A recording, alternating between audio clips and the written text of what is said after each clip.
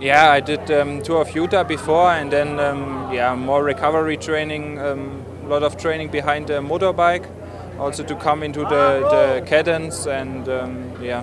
I think in Tour of Utah that was also a little bit the thing what I not had to took the win there, because when you do a 3-week stage race, you have such a great shape, or in such a great shape, and have such a so strong that it's hard to chase that.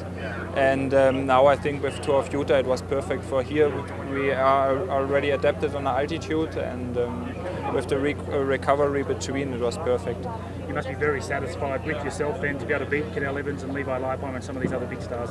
Yeah, that's for sure. I mean, it's always difficult to come up, and I showed it this year many times that I'm also one of the best time trialers at the Giro. I had bad luck. I punctured there in the T, so there I couldn't show how strong I am, and so that's really